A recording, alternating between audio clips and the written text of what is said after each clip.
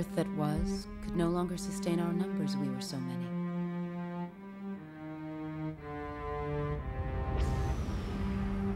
We found a new solar system, dozens of planets and hundreds of moons.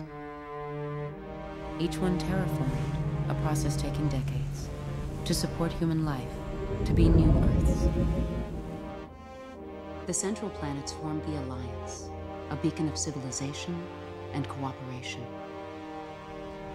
The savage outer planets were not so enlightened and refused Alliance control. No one wanted war.